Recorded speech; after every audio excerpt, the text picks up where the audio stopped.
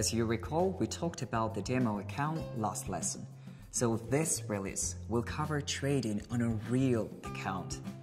Let's get started.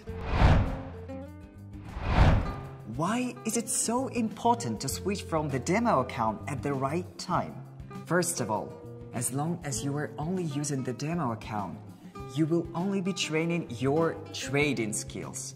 As I said earlier, trading truly is an important step, but as soon as you understand how the platform works, it makes sense to start making real trades, even with a minimum amount of $1. Secondly, many beginners using the demo account are afraid of real trades. Just like in the first point, to avoid this, you need to go to a real account and start with small investments. Only increase the amount of your trade when you will be ready. And of course, I'd like to tell you how to create your real account.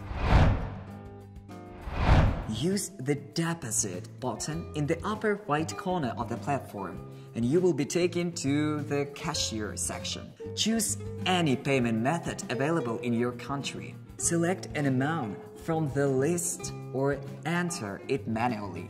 Then press deposit. Also, the platform offers bonuses from account crediting, which I will tell you about in more detail in one of the following lessons, so don't miss it. Withdrawals of the money you earn are also made through cashier in the Withdraw Funds tab. Choose the amount you want to withdraw and click the Request a Withdrawal button. And voila! The request is generated and the money will be credited to the account from which the deposit was made. This is for security reasons.